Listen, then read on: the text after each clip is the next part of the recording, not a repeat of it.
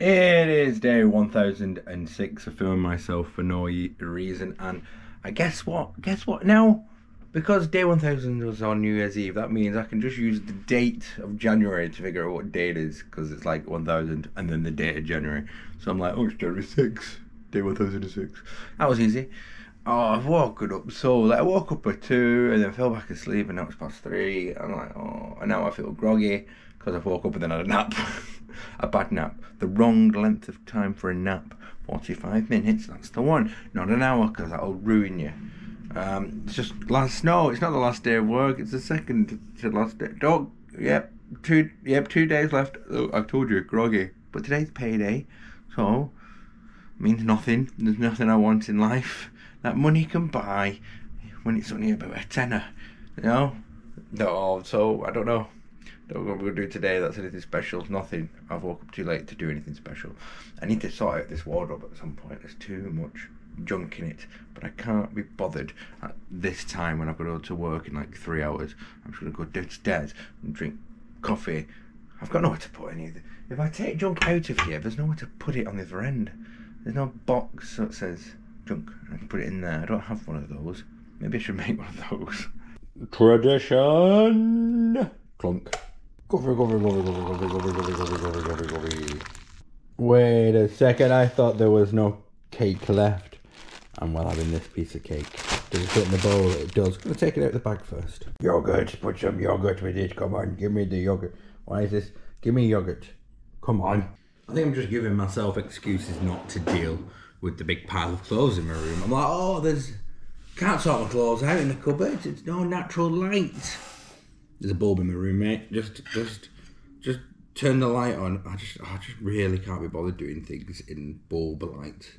I've got those LED lights, and like it just gives everything like a dirty light colour, and I just can't be bothered. I'm tired. I don't want to, but it needs doing. And I went on ASOS, and there's a T-shirt I really like, a Nike one, and I love Nike branded stuff because I'm a big simp for capitalism, and it's on ASOS. It's going to take me a minute to find it, but it's cool because it combines my two favourite things of Nike and coffee. Now this app is so slow, so I'm really talking loads to fill in the gap of it loading. Why is it taking so long? I don't know. It said it can't. I can't show it you. It's a picture of Nike, but it's a latte, and they've put a Nike tick in the latte. And I want it, but I haven't got anywhere to put it if I get it.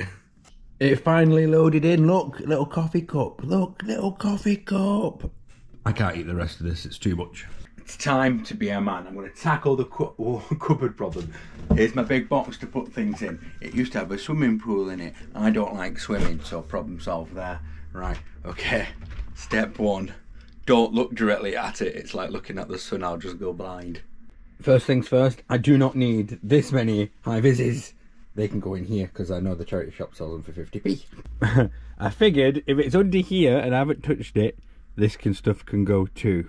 FBI Dad, I doubt you'll be making a return. Box. We've got our first do I, don't I. And if it isn't an absolute yes, you've got to go. This is a nice hoodie, but I have too many hoodies now. I went from having no hoodies to having like 7. Let's make it 6. There can only be one. I've got 3 checkered shirts.